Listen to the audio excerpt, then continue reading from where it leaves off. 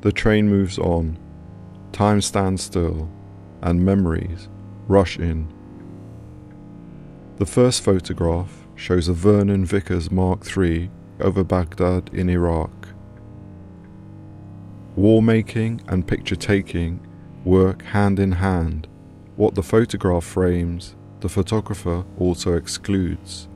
So, what is missing? RAF planes were used to suppress the Great Iraqi Revolution of 1920, and it was brutal. The Sunday Times reported that British troops killed 10,000 Arabs in that summer alone. Their blood fed the land. Just like more recent invasions, it was for control of Iraqi oil. 13 years before the destruction of Guernica, Arthur Harris described the air campaign. The Arab now knows what a real bombing means in casualties and damage. They now know that within 45 minutes, a full-size village can be practically wiped out, and a third of its inhabitants killed by 4 or 5 machines. In the legacy of British imperialism, there are no photographs of the dead.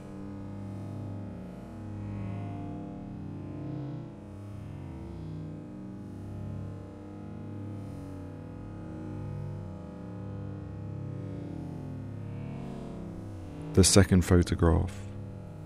The man on the left in a hat is my father. It's 1970 and he is in Tripoli in Libya, not far from home, in Malta, where we all wait for him.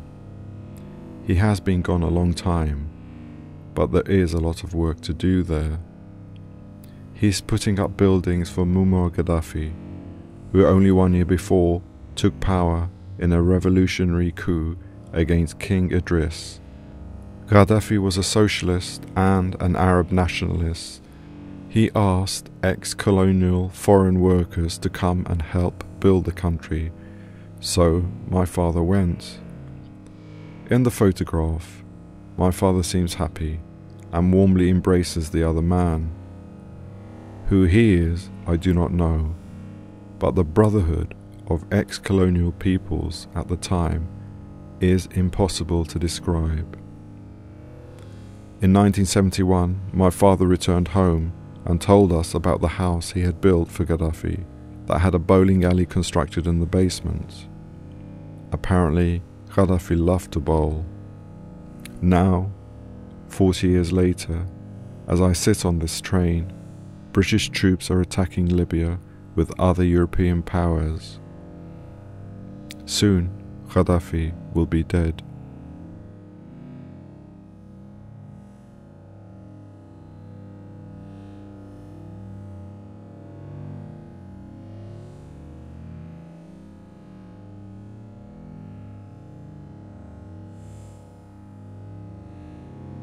This is a photograph of a woman called Hannah. At least, I think it is. When Gaddafi was overthrown, this photograph was in documents found in a house in Tripoli. It was in a bedroom belonging to a young woman called Hannah Gaddafi. Throughout the 1970s, Gaddafi had used Libya's oil wealth to help struggling people all over the world. The Black Panthers, the IRA, the Red Army faction, ETA, the Sandinistas, and the Red Brigades were all engaged in revolutionary struggles against repression, colonialism, and imperialism. In 1986, US President Reagan ordered an attack on Gaddafi's house. He survived the assassination attempt, but held up a photograph of his young adopted daughter, Hannah, who was said to have died in the attack.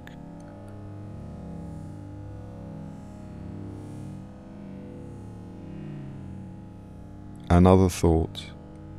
Perhaps the building that the American bombs destroyed was the same one my father had built many years earlier. Forgotten stories, memories, people. The train moves on.